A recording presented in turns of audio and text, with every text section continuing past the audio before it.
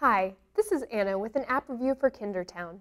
This app is called Bugs and Numbers by Little Bit Studios, and it helps your child practice math skills such as counting, number recognition, time, shapes, measurement, and even beginning addition and subtraction. The fun begins right on the first screen, where you can make the lightning bugs from the title move with your finger.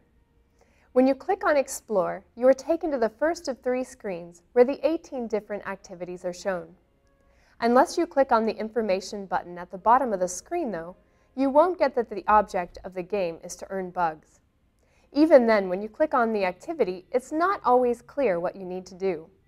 In the junkyard game, for example, you need to move the objects to find and click on the ladybugs, but it's not immediately apparent.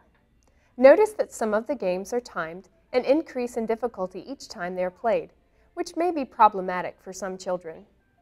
This app should appeal to most children in the target age range of 3 to 6, but parents should know that the graphics are realistic.